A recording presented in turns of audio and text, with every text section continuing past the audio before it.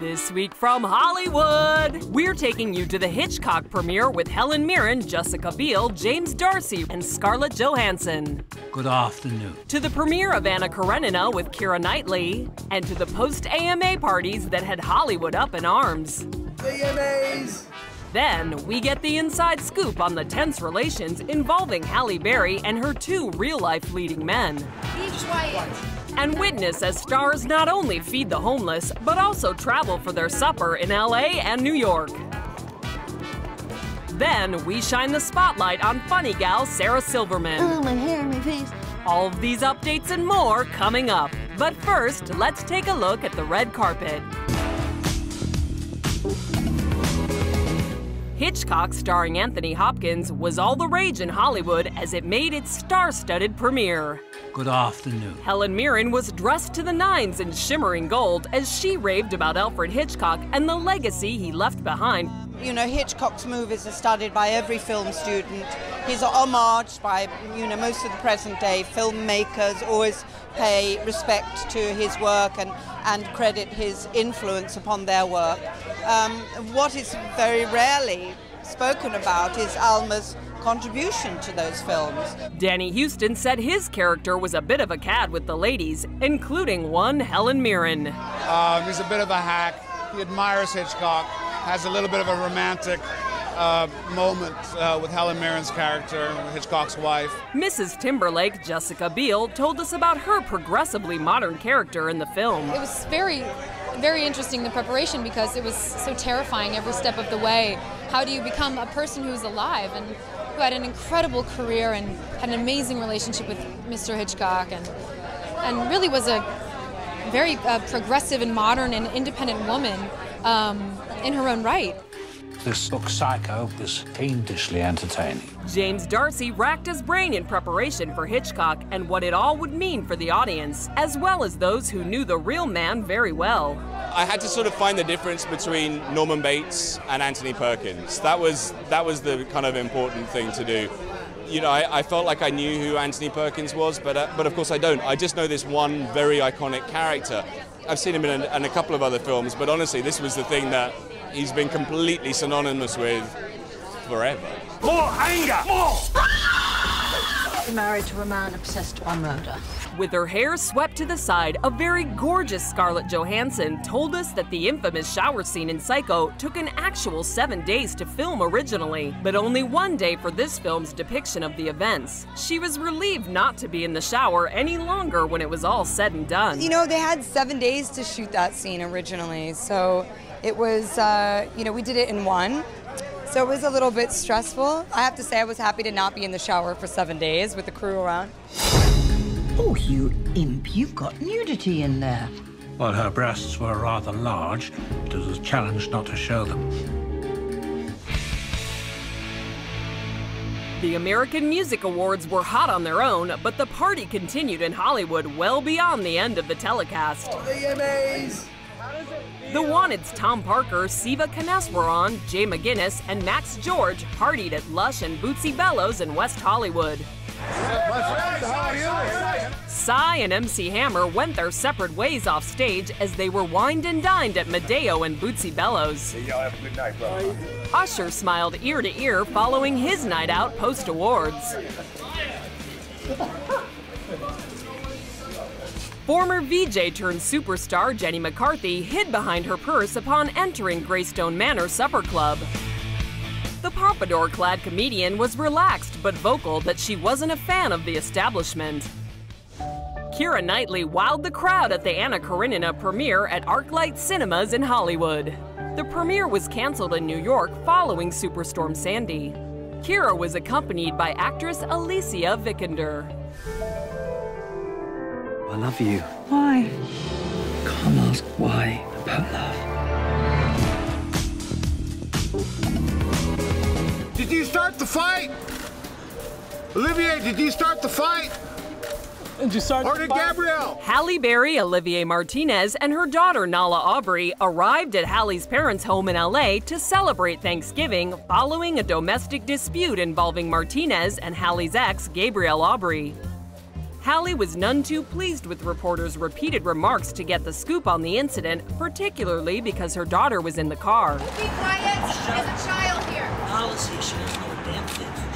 Be quiet! Take the picture and shut up. Both men were taken to the hospital following a very public fight, and police are still investigating the case. Kirk Douglas put his money and time where his mouth was, literally, when he organized a feeding frenzy for the homeless at the annual LA Mission Thanksgiving dinner event. At his side, Malin Ackerman, Neil Patrick Harris, Mayor Antonio Villaraigosa, Boo Boo and Fievel Stewart, Miss California, and Bella Thorne. Happy Thanksgiving. Happy Thanksgiving! If only all of our good deeds were captured like this one. Hi, Rihanna. Welcome back to New York. Even celebrities have to take off their shoes as they enter the security line to get on a flight heading home to see family and loved ones for the holidays. Lindsay, are you worried about going to jail? And Lindsay Lohan dodged all legal questions as she arrived in LA.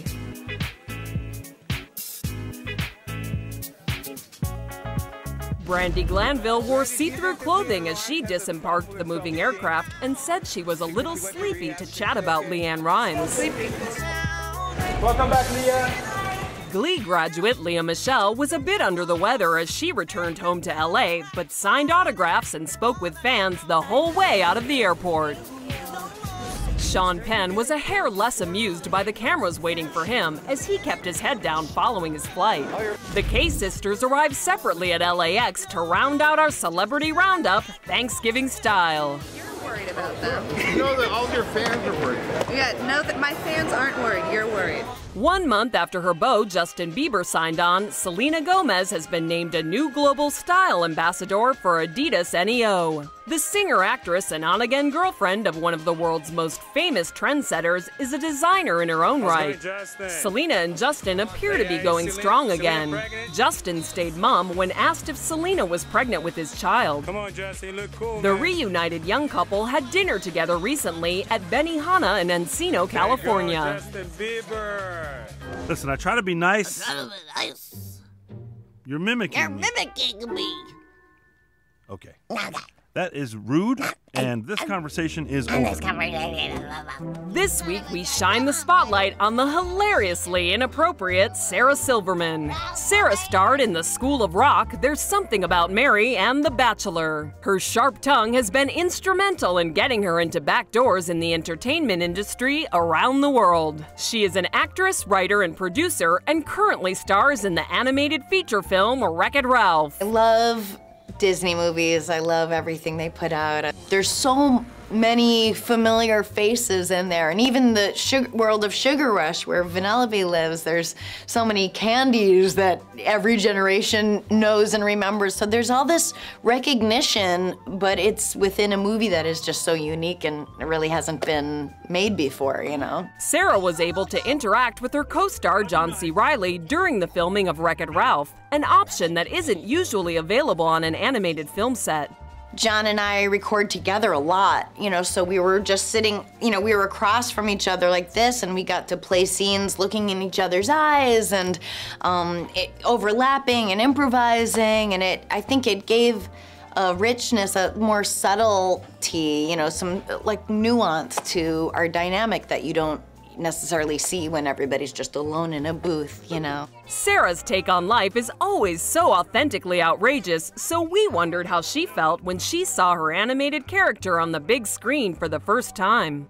It was so fun. I just saw the movie a couple weeks ago, like from beginning to end, and it's so good, and you just love it. And I'm lucky in that I don't go in my head like, oh, that's me, and you know, at least it's animated, so you're not going like, oh, my hair, my face. It's cool. I mean, I love her so much. Stand-up comedy, television, and film are completely different types of medium for anyone to master, and Sarah has appeared to have conquered all three of the art forms. We wanted to know if she was more passionate about one form of entertainment over another. No, I've been so lucky to work in so many mediums and new mediums, you know, happening in our lifetime that I can take advantage of, and I love it all. I don't feel, you know, stand-up is great because it's self-contained and it's immediate and I have total control over it, but I miss, it's lonely, you know, I mean, so I love the camaraderie of the team sport of acting and performing with others. And when we asked her how she felt about all the things she accomplished. What's that? I didn't hear you. Oh, yeah, I try to step outside of it and go like, wow, little me would be blown away at this, is cool, you know? I wouldn't grab that branch if I were you. I'm from the candy tree department, so I know. It's a double strike. Box Searchlight will develop a treatment based on the life of singing sensation Susan Boyle. Susan was plucked from relative obscurity when she auditioned for Britain's Got Talent singing the Les Miserables classic tune, I Dreamed a Dream.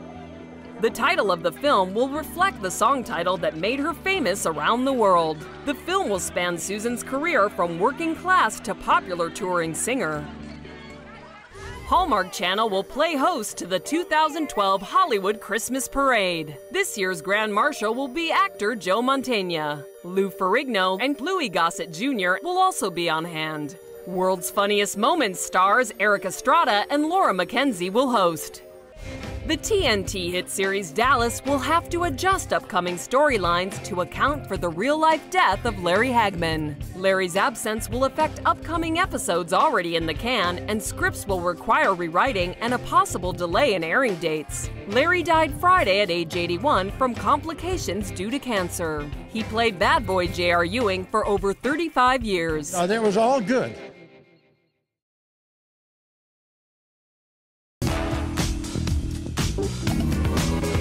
This week's Hollywood Box Office Countdown busted box office records as the highest-grossing Thanksgiving weekend in film since 2009.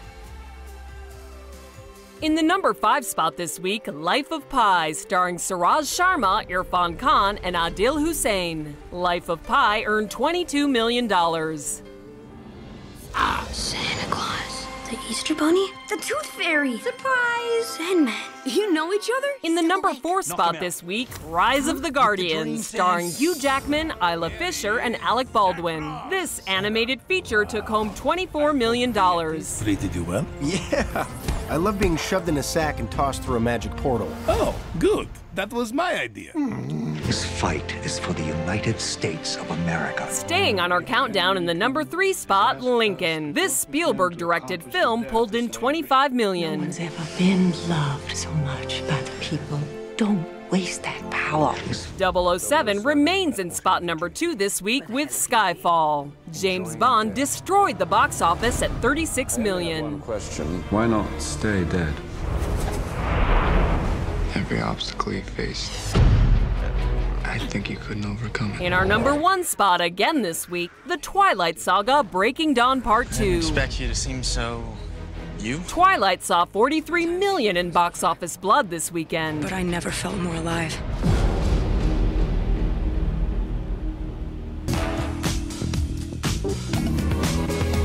Hollywood birthdays this week have our celebrities turning anywhere from 20 to 75. Here's our list of not to miss famous birthdays. Laugh-In actress Goldie Hawn turned 67. That Girl phenom Marla Thomas turned 75. The Avengers star Scarlett Johansson turned 28. Halloween icon Jamie Lee Curtis turned 54. Hannah Montana's Miley Cyrus turned 20. And Grey's Anatomy star Katherine Heigl turned 34. Be sure to tune in next week for more glitz, glamour, and news from the Hollywood Newsfeed. This is cool, you know?